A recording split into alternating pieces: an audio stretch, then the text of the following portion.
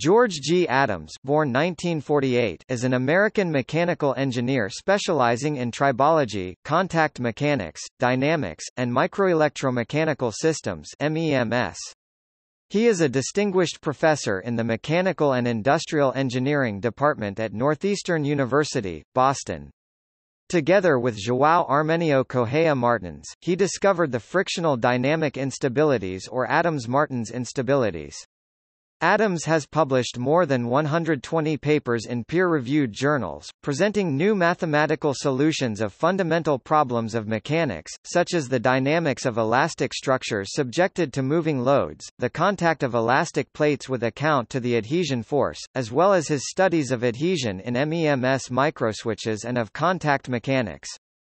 He has had many government and industry contracts and research grants. Adams has a B.S. degree in mechanical engineering from Cooper Union (1969), an M.S. (1972), and Ph.D. (1975) degrees in mechanical engineering, applied mechanics, from the University of California at Berkeley, where his advisor was David B. Bogie.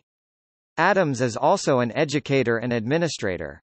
He is a Fellow of the Society of Tribologists and Lubrication Engineers and of the American Society of Mechanical Engineers (ASME), where he is chair of the Executive Committee of the Tribology Division and founded its Contact Mechanics Technical Committee.